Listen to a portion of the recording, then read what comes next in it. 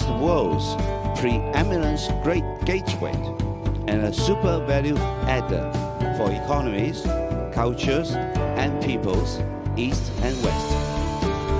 Of course, all this is made possible by the unique one country, two systems principle, and we will continue to play an engaging role in defining and shaping the mega trends of this 21st century.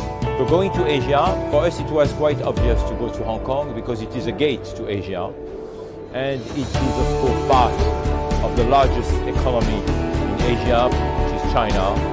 It's a hub, it's a global city, it's a city which had for years and decades amazing infrastructures, financial hub, a great stock exchange market.